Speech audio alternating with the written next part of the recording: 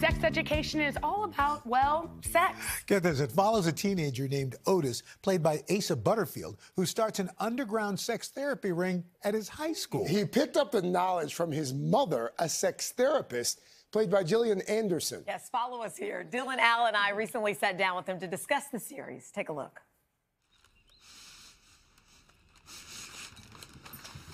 You wearing aftershave, Otis? Is there someone special that you're going to meet tonight? Oh, wow. No, it's just a party, very normal, boring. In fact, utterly platonic. Right.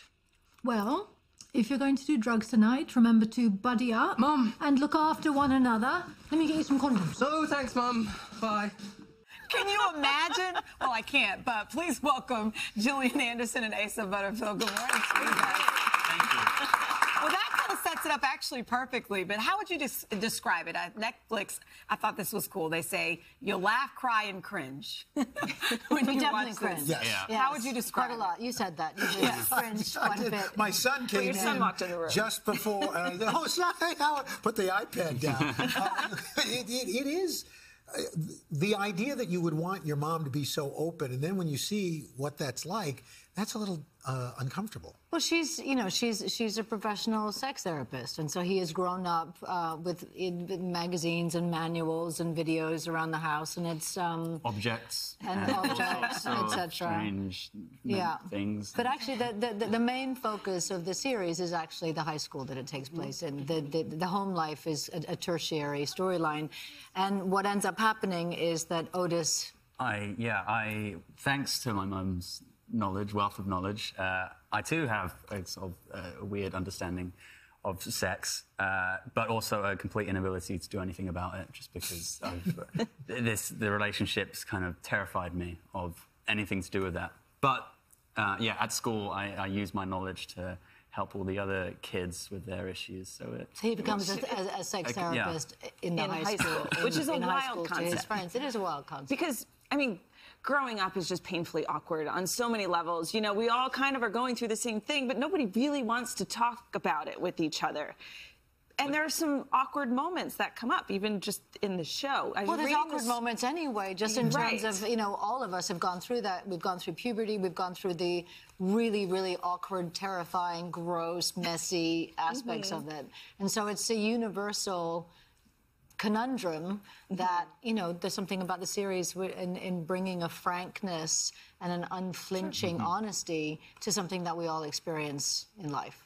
Asa, your mom is a psychologist. She is, yeah. So what was that like, having a mom who, on TV, was a sex therapist, and then did that help you with your role? I mean, we spoke about it a bit, and I mean, it did feel mine and Gillian's relationship on set and that relationship between Otis and his mum did feel very familiar. I mean, that mother-son dynamic is universal. But the therapy aspect of it, I did speak to my mum about it and sort of asked her, and it was interesting learning about the relationship of a therapist with their clients and the responsibility you hold as a therapist, especially when you're talking about something as sensitive as sex.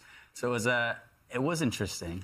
Well, my character, Jean, she's she's finding it really, really hard to let go of her son. She's grown up, just the two of them in the house, and he's coming of age, and he's finding his feet, and she can't let go. And she's one of the moms that kind of listen outside of the door to conversations and goes through his things, which that's not me in any way, shape, or form.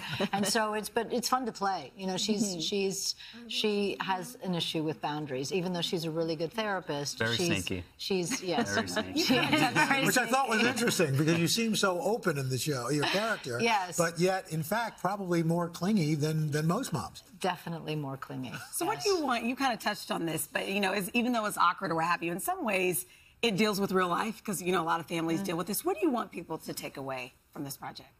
Well, it's just nice to be, there's still such a stigma around something that we all go through. I mean, teenagers are having sex. And, when we were doing press in in the UK, there were a couple of the Polish journalists who said, you don't understand that we don't have any sex education at all in Poland, so you are essentially going to be our sex educator. Wow. That's no pressure. You got to learn it from somewhere, I guess, right? But I think just, you know, it being out there in the public arena and being able to discuss the things and the awkward things and the feelings and the emotions and the responsibility. Pressure, I think, off. I hope that people can watch it and it relieves some of the pressure on them. Maybe get them talking. Gets them talking, but also shows that it's normal for it to be weird and awkward and funny, and it's not sex, especially when you're a teenager, it's not really sexy. And I think there's a lot of pressure on young people around sex, and hopefully this can, destigmatize it and just show them that it's